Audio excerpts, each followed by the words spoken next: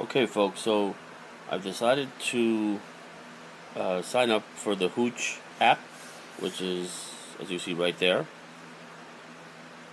Basically, the way the app is intended to work is that you get a free drink once a day through the app, and you can redeem them at participating bars and restaurants who have put together a selected number of drinks that you can redeem with your free drink. I think the key to the app is that it gets you out and about, finding new places to go to, new places to have drinks at, and the bars benefit from getting new clients and new return customers. So for example, if we click on the dry amendment, which is right here, it'll show you the drinks that are available. So you have a lemon drop martini, you have the lemon egg, you have a peach old fashioned, detox retox, 18th amendment, red mojito. So for example, if I wanted to go there and have a red mojito, I would click on it, select the drink, and then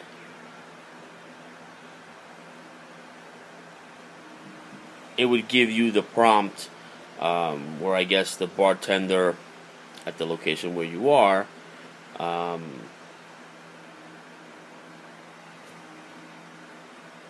redeems it. So I guess they have an iPad or another device that can be used to redeem the drink. The only complaint that I've seen is that in some areas there's a lack of places to go to. Like for example, last week I was in Park Slope on some business and decided to see if there was anything in that area that I could use the app on, and nothing came up within a certain amount of distance. Like for example, you would click here. No, that's not it. Sorry. You would click here. What is it here? He clicked on that box and it tells you the cities that Hooch are currently available. You click that middle icon here, or sorry, the map, and it'll show you in your area what you have. And as you see in my part of the Bronx, there's nothing. Obviously down by my job, which is down by Union Square, there's a wide variety of places to go to. So I'm going to try to, at some point, I'm not sure when, but I'm going to try to go to one of these places, redeem my one free drink that I have before signing up. The app costs $9.99 a month, which really is a bargain if you're going to utilize the app.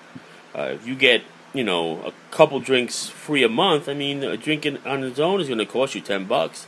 The only thing you have to do is definitely tip your bartender, tip your server, and I'll make sure to update when I go the next time. And please let me know if you guys have used the app. Let me know what you think. Alright? Talk to you later. Peace.